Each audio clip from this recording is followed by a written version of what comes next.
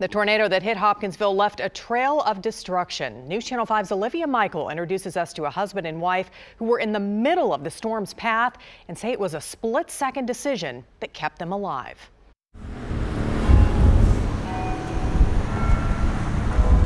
Not even the gentle sound of church bells or a dusting of snow could hide the destruction in Hopkinsville. We're kind of staying close together these days. This is the gas station where Mark and Sherry Jones were fueling up just a day ago. So I come up to go around the pump here to talk to her, and then I just, out of the corner of my eye, see something.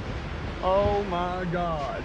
That something was an EF2 tornado barreling straight at them. However fast old people can run over there is how fast we ran. The Joneses say it took just seconds for the tornado to reach where they had been standing. Just take a look at this gas pump that was ripped from the ground and fell where Sherry had been pumping gas moments before it happened. And so we ran over here, and I just said, we got to get down, we got to get down. The AutoZone next door became the couple's shelter. My head was down here, and up that way. Yeah, up here, and I was facing the wall, trying to not be up that way. Yeah. And he was over me, you know, keeping anything from hitting me.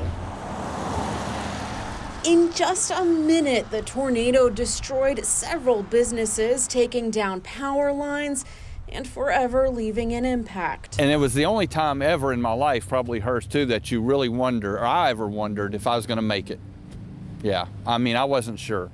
It was the first day of 2022 that no one could have imagined, but the Joneses aren't disappointed. Somebody said, you know, it's New Year's Day, what bad luck?